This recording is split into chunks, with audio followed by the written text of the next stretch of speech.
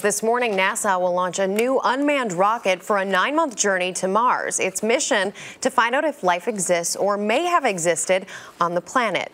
On board is a new generation of rover known as the Curiosity. It is a nuclear-powered rolling laboratory about the size of a car. It costs more than $2 billion, and the rover can drill, dig, and even sniff the Martian landscape in its search for life. Join us from the Kennedy Space Center in Florida with all the details is CBS News space consultant Bill Harwood. Great to have you with us, Bill. Good morning. Hey, good morning. So what is the Curiosity looking for in terms of whether there is life or there may have even been life on Mars? Well, it's really not looking for life itself. What it's trying to find out is, was Mars ever habitable, either in the distant past or even today for microbial forms of life? And they're also going to be looking for carbon compounds. You know, to have life, as we know it anyway, you have to have water, you have to have energy, and you have to have carbon compounds, organic compounds. They know water was there in the past, and it's still there in the form of ice.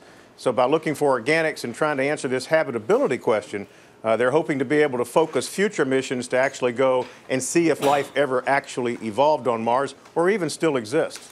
Viewers are getting a look at what this rover, the Curiosity, looks like. It's about the size of a small car, and reports are saying takeoff is looking like it's on schedule. Landing, however, and we've just been seeing some images of what landing might look like, could be a lot more difficult. Yeah, you know, it's really an amazing mission. We take these missions for granted, going to other planets and doing all of these things, but this is a case that is really a challenge.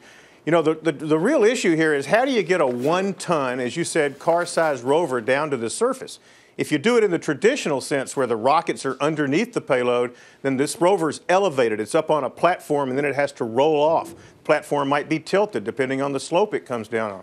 So they came up with this sky crane technique where the rockets are above the rover. They lower it down on a bridle and literally set it down on the surface on its wheels, ready to roll. It's a great idea, but they can't test it in Earth's gravity completely. So really, it's going to come down to how does it work when it gets there. And I think everybody's going to be on the edge of their seats. No kidding. Absolutely, no question about it. What does this all mean, if it works, for the future of space exploration?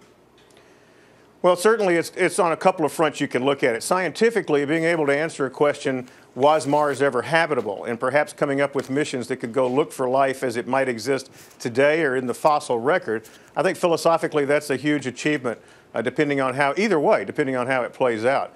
And this landing technique could really have some payoff down the road for manned missions. Getting heavy payloads to the surface of another world and then being able to drive around and not be stationary is a major engineering challenge. And so I think this sky crane technique holds a lot of promise for that if they can make it work. Bill Harwood, fascinating stuff. Thanks so much for joining us. Sure.